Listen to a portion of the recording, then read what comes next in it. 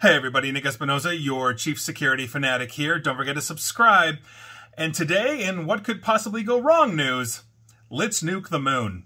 Because quite frankly, I think that's where we may actually be heading. Not that we necessarily want to, but here we are. Because China, Russia, and the United States are now in a race to develop nuclear reactors on the moon. Now, Emily Waltz of IEEE had a really good write-up on this, and I'm going to be linking her article basically in my SoundCloud and YouTube as well, because quite frankly, I think everybody should read this.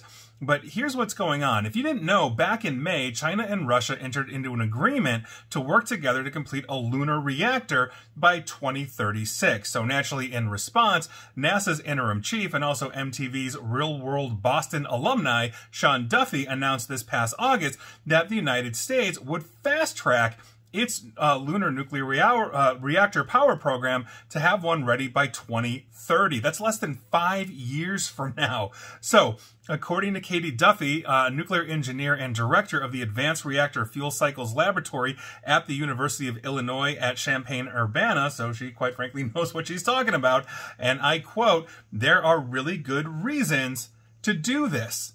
There's and I quote, a growing interest in having a more sustained presence of humans on the moon for scientific discovery.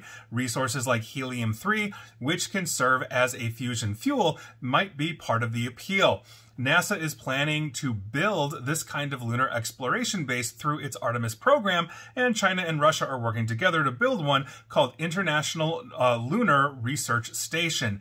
Any such lunar base would absolutely need nuclear power. Renewables alone are too intermittent to meet energy needs of life on the moon.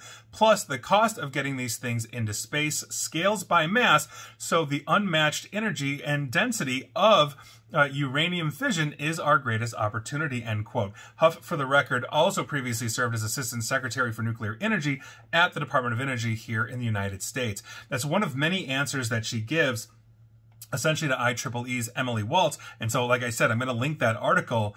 But I think this is a huge issue. Now, she went on to say that the radiation fallout, if we do accidentally have some kind of reactor breach, aka what if an asteroid hits the moon and hits one of these things?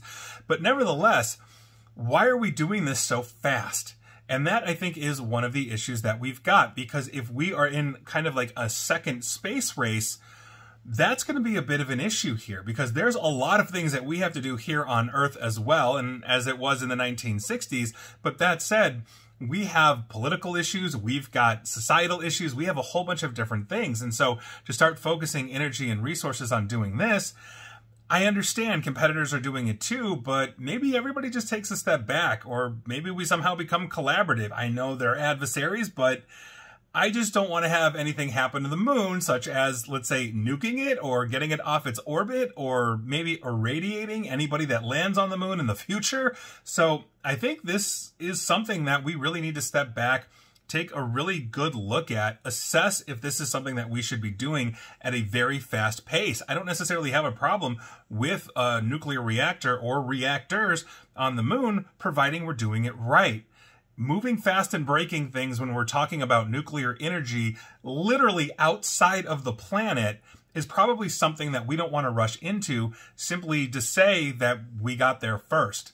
You know, this is not the same as a rocket, you know, going up and having multiple attempts. This is an actual nuclear reactor, and the last thing we need to do is turn the moon into Chernobyl. So here we are. I'll leave it at that, but I thought that was your interesting news of the day. And again, go read Emily Waltz's article. It's long, but it's well worth the read.